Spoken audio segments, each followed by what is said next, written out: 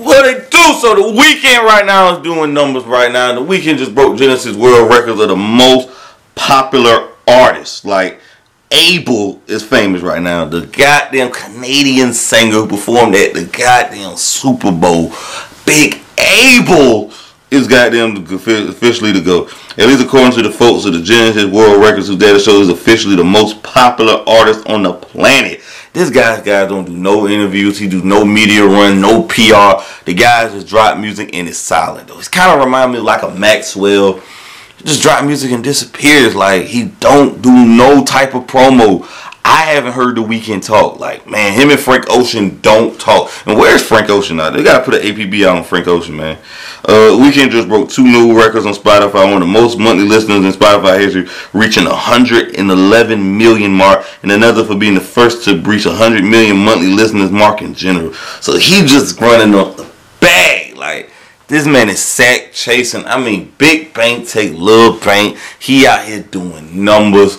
He's out here just climbing the charts. So it shows you that he don't even gotta do interviews. This is how big this guy is popular is without saying the word. His music is speaking for himself. He's letting his songs do it. The man started from the bottom, writing for Drake, for Take Care, and now, man, he's taking care of his family, getting to it, really running up the numbers right now. Abel.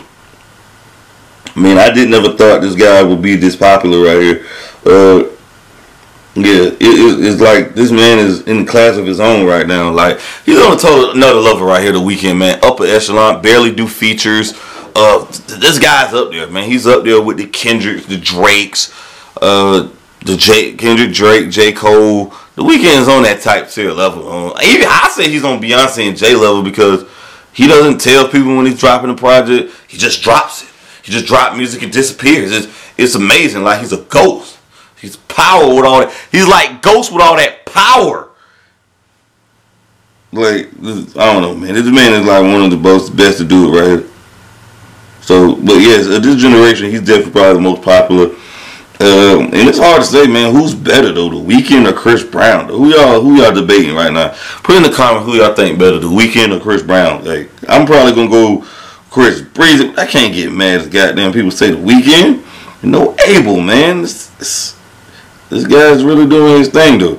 But I still feel like Michael Jackson and Michael Jordan are one of the most famous people on the planet. Like, everybody across the globe know who those people is. But yeah, man, he's doing numbers, though, man. Earn It, man. That 50 Shades of Grey soundtrack he produced and made, like, just amazing, man. Just timeless music. Make timeless music. Classic music.